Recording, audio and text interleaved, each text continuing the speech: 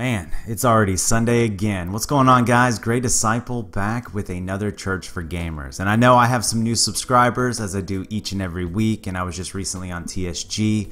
So if you're new to the channel, let me kind of explain what's going on here. About 10 or 12 weeks back, I started a series on Sunday.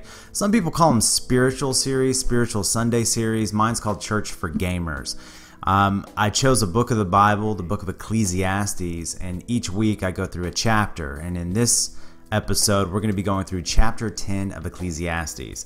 If it's not your cup of tea, just click off the video, and I'll see you tomorrow on Monday, which is another one of my series called Gray's Mail, which I'm sure you're going to like that episode. It's a good one.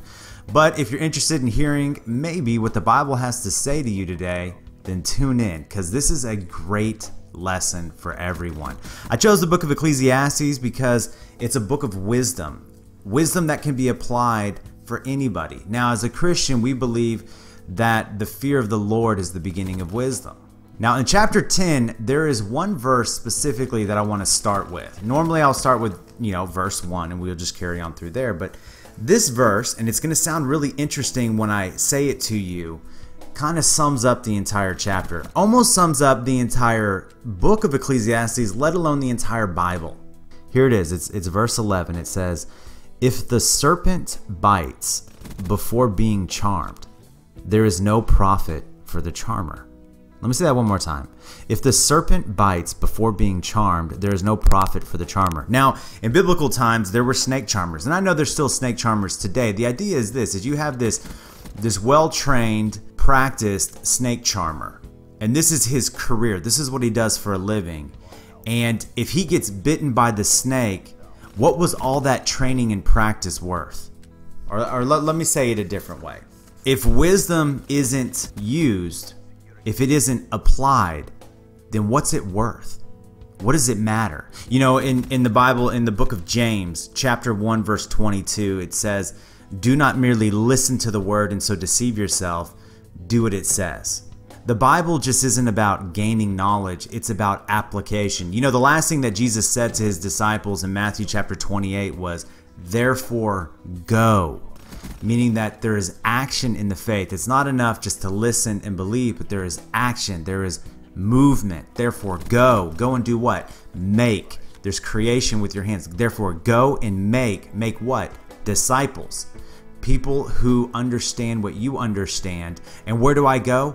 To all nations, to everyone.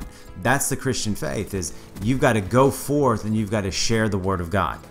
I mean, there's so many examples of this. I mean, take a football game, for example. I love this. In church in general, let's say church is 100%, right?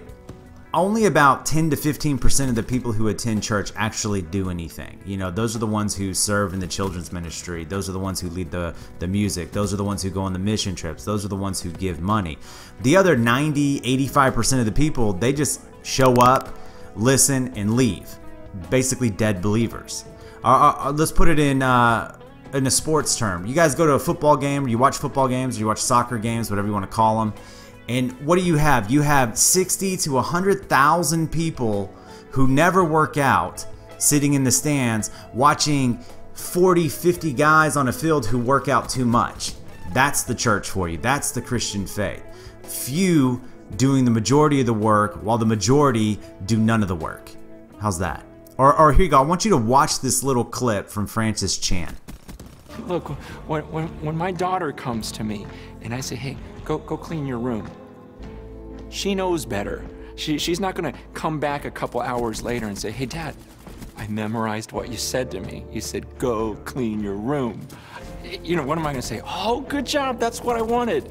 No. And she's not going to come to me and say, "Dad, I can say, go clean your room in Greek." Listen, that's not going to fly. And what if she says, "You know what?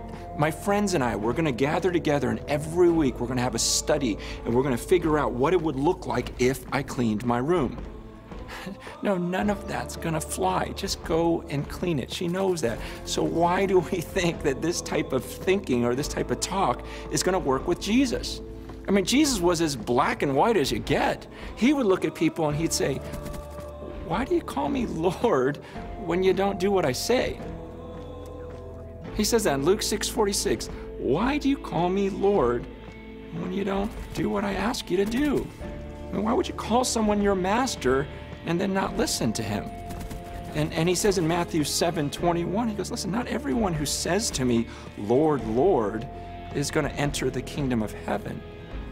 It's only the one who actually does the will of my Father who is in heaven. You got to love his example, talking to his daughter about cleaning her room. It's kind of like the Bible, like God telling us, like, I've given you this wisdom, now go apply it to your life and go share it with other people. I don't want you to explain to me what I've already said to you. I don't need you to gather and talk about my word and what it could possibly mean. I don't need translations of what I'm trying to say. I just need action. It was said before that if you had one guy who had memorized the entire Bible versus one guy who had the ability to live his life based on one verse completely and utterly for God, the guy who would live his life by one verse was worth more than the guy who knew every single word in the Bible. And it's true. Action speaks louder than words. We've all heard that statement, right? Okay, so let's go to verse 1 of chapter 10. This is a good way of viewing this is Solomon is giving a message to the human race. Okay, he's pleading with us to be wise as we enjoy our life and our families and our work. So here we go. Verse 1. Dead flies make a perfumer's oil stink. So a little foolishness is weightier than wisdom and honor. A wise man's heart directs him towards the right, but the foolish man's heart directs him towards the left. Even when the fool walks along the road, his sense is lacking, and he demonstrates to everyone that he is a fool. So what does that mean? Back in biblical times, a perfumer's skill was very intricate and specific. He would spend days, if not weeks, concocting this liquid of perfume, and one fly could ruin all of his work. Just like one foolish act can destroy a lifetime of wisdom. Or let me put it to you this way.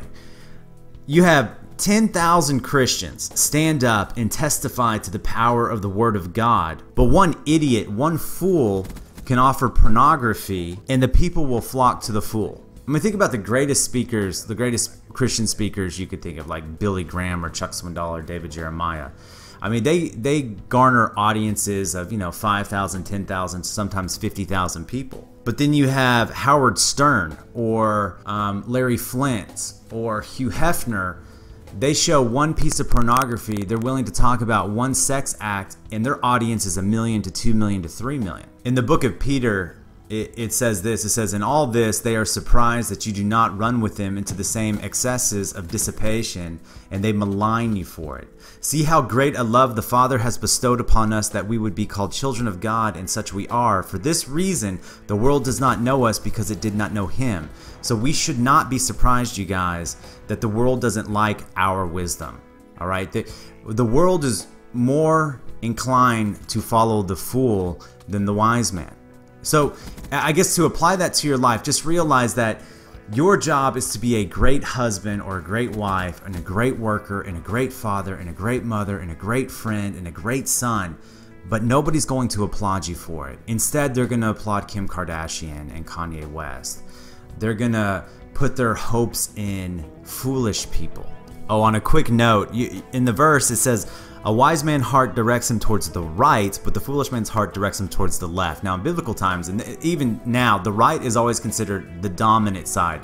The right hand was usually your sword hand. It's the hand that most men shake with. There's a verse in the Bible, David said in Psalms, he said, He is my right hand, I will not be shaken. Whereas the left hand was always considered the place of weakness. That's why you hear people say the term, I'll beat you left-handed, meaning that with my weakness, I will still beat you. That's where that term comes from, by the way. So when it's all said and done, the wise man will end up strong, skilled, and successful, but the fool will end up weak, unskilled, and a failure. But remember, we all get to the same end. All right, let's continue on. It says in verse 4, if the ruler's temper rises against you, do not abandon your position, because composure allays great offenses. There is an evil I have seen under the sun, like an arrow which goes forth from the ruler. Folly is set in many exalted places, while rich men sit in humble places. I have seen slaves riding on horses and princes walking like slaves in the land. You guys, sometimes in the short term, life seems to be backward and wicked men They get the upper hand. You know, bad guys hurt the good guys. I've spoken about that in many of the episodes that we have. And when that happens, what Solomon is saying is that you guys have to hold fast to your position. Just look at what's going on in the news right now. Fools often end up in the positions of authority. And there's really nothing that we can do about it. But always remember that God's in control. You know, Proverbs 21:1, the king's heart is like channels of water in the hands of the Lord. He turns it whichever way he wishes. It's just amazing, you know, when looking at this verse and, you know, trying to find an example for you guys. You can look at athletes, you can look at movie stars. I mean, you see these people and they end up rich, these idiots, these foolish people. You know, you see these kids come out of high school and college with little education that can barely hold or use the English language, and they sign these multi-million-dollar contracts with these sports teams, whether it's baseball, basketball, or football, and then you just watch their lives cave in on themselves. You know, the money takes over, and then the drug use and the promiscuity with women. You see it with movie stars, the child actors. They get famous really, really early on in life, and they cannot control the fame. They're just dumb. And you know, most of us, you know, we look at these people and we're like, man, if I could just sit down with that person and talk to them, I could help them so much. But you just see foolish people getting rich while the righteous people stand by just in amazement. Just always, always, always remember that it's better to be a godly man than it is to be a rich man. Okay? Because we all end up in the same place. And wealth does not buy you security. All right, let me continue on here. It says, and this is verse 8, he who digs a pit may fall into it, and a serpent may bite him who breaks through a wall. He who quarries stones may be hurt by them, and he who splits logs may be endangered by them. If the axe is dull and he does not sharpen its edge, then he must exert more strength. Wisdom has the advantage of giving success. The edge is the key word in this, okay? So what is he talking about? He's talking about just being careful and avoiding the perils of your own work. All right, because every single type of career out there has its pitfalls, but wisdom gives you the edge. Even though evil has the upper hand sometimes, stay true to wisdom. I'll give you an example of the edge. Look at Bill Belichick, the coach of the Patriots. We all follow football for the most part in America. Bill Belichick, his #1 quarterback Tom Brady, is excused from the team because of the whole deflation of the footballs. Then he comes in with his backup quarterback and he dominates. Backup quarterback gets hurt. Here comes the third string quarterback. And they dominate with him. There's always an edge, and Bill Belichick is a master at finding that edge. He watches tapes of the other team, their offense, their defense. He knows how to game plan. And that's how you live your life, and that's what wisdom does for you. It gives you that edge in life, that understanding, that contentment in life. The ability to take a bad situation, understand it, see through it, and continue on your path. I'm sitting here saying that to you guys, and I'm thinking to myself, I'm like, you know what? That's so true. If you're able to look at a bad situation and you can apply God's word to it and understand that He's ultimately in control, it was His providence and sovereignty that put you in the position. I mean, I've said it before that God will sometimes sign you up for classes that you would never sign up for. You know, nobody wants to go through Cancer 101. Nobody wants to go through Divorce 101. Nobody wants to go through My child gets leukemia at the age of 6 101. But God will sign you up for classes. But knowing that He's in control and He put you there for a reason gives you an edge as you walk through that conflict in life. It doesn't matter, you guys, how handsome you are, how talented you are, how much your inheritance is. If you don't understand wisdom, you won't ultimately have the edge in life. It's all about the wisdom of God. And then we get to verse 11, which we've talked about. If the serpent bites before being charmed, there is no profit for the charmer. If God gives you the wisdom, if God gives you His word, and you read it, but you choose not to apply it to your life, then what's the point? What's the point of even taking the time? What's the point of watching the Church for Gamers series if you guys are not going to apply it to your life? I'm giving you pearls here, Charlie. Do you guys remember that from Sin of a Woman? When Al Pacino's talking to the boy and he's like, I'm giving you pearls here. You've got to want to apply them to your life. So the important thing is not just that you have the knowledge, but that you actually use it in your marriage and in your parenting and in your job. You have to use the wisdom given to you. All right, let's go to verse 12. It says, words from the mouth of a wise man are gracious, While the lips of a fool consume him, the beginning of his talking is folly, and the end of it is wicked madness. Think about that one, wicked madness. Yet the fool multiplies words. No man knows what will happen, and who can tell him what will happen after him? That's verses 12 through 14. Now, I don't have to say too much to this. Understand that people may not agree with you, but the wise people are always gracious. You can see this, go to any of the comment sections of my videos. I'm usually very calm and collected. I think about what I'm going to say before I say it. And when people comment to me, I read what they say and I reply back in as wise and as calm a manner as possible. But you see the fools. The fools multiply words. They think because they say the same thing 15 times in one comment that it puts their foolish thought better forward. But it doesn't work that way. Fools multiply words. They ramble on, but yet they say nothing. And eventually their foolishness turns to anger, or what Solomon calls wicked madness. When they can't express the point that they're trying to make, they begin to yell and curse. What you people today would call being triggered. I can't believe I just said that. Triggered, man. They get triggered. Wise people lift people up. Fools bring people down. That's the easiest way to see if somebody is wise and somebody is a fool. All right, let's go to verse 15. The toil of a fool so wearies him that he does not even know how to go to a city. I love it. Solomon's making fun of dumb people, basically. He's saying that this person who claims to know everything about life's most important questions can't even find the next city. It's like these people who talk about politics and faith and the affairs of the people today with the homosexuality, and they argue abortion and the death penalty, but they can't even find the keys to their car. All right, that's basically what he's saying. He's making fun of them. All right, verse 16. Woe to you, O land whose king is a lad and whose princes feast in the morning.